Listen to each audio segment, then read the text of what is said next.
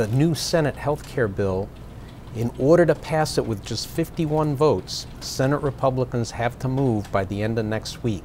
Because after that, basically, we'll call it a pass, or their authority to pass the bill with just 51 votes will expire. And you know, in the Senate, everything needs 60 votes to advance. So this is kind of like the last ditch, the last shot effort to pass a Republican bill that would repeal and replace much of former President Obama's Affordable Care Act. If the bill does pass, it's a major restructuring of the healthcare system. And the bill will do two things. One is it'll take most of the money, or part of the money, that was allocated to former President Obama's coverage expansion, and we'll put that into a big pot and send it out to the states and tell the states, okay, here's money, you set up health care for people who need it in your state, howsoever you see fit. That's one thing. Then the other thing that people don't talk about as much is what it does to Medicaid.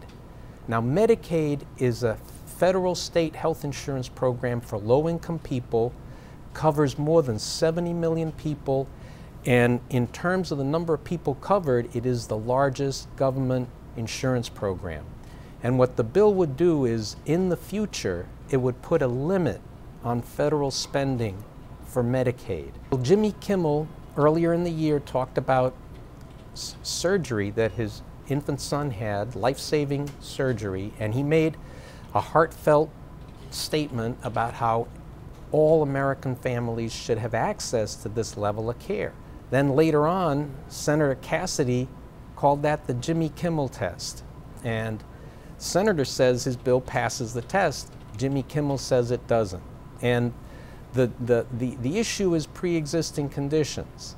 The bill does say that insurers cannot turn people away because of a pre-existing condition, but it opens the door to changes at the state level that would allow insurers to charge higher premiums.